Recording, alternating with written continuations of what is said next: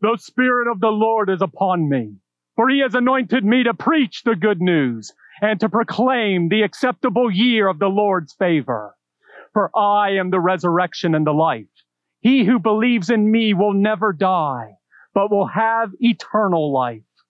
Come unto me, all of you who labor and are overburdened by sin, and I will give you rest and life, abundant life eternally.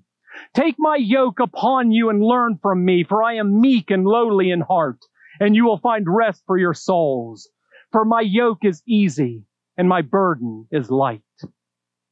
For blessed are the poor in spirit, for theirs is the kingdom of heaven.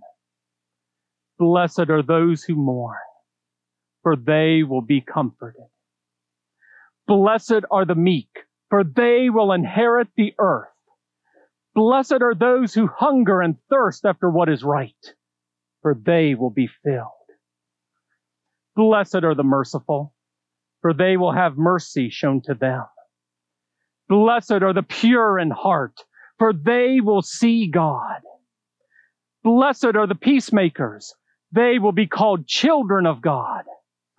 Blessed are those who are persecuted for the sake of righteousness, for theirs is the kingdom of heaven.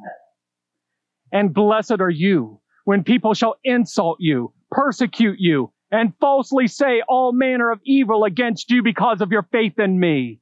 Rejoice and be exceedingly glad, for great is your reward in heaven.